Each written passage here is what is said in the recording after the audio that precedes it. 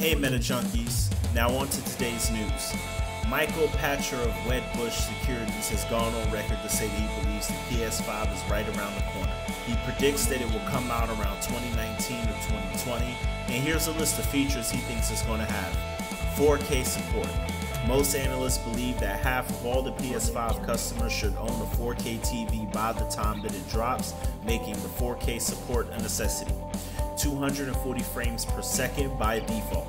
That's about 4 times more detailed than in the PS4 Pro, and we already see how the games look so great right now. How will it look at 240 frames per second? I have no clue, but it's possibly quite amazing. Backwards compatible with PS4 Pro and the PS4.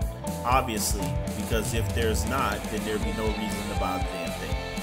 If the console does drop in 2019, it will make it 6 years from the release of the PS4 and another 2 years from now.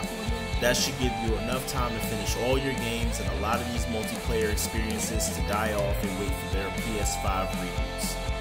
And if you like this video, please throw it a like and check out more videos on our channel. You can also subscribe using the link in the description.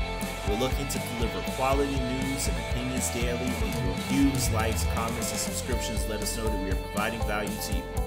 And to play better, watch Just Meta. Thanks for watching.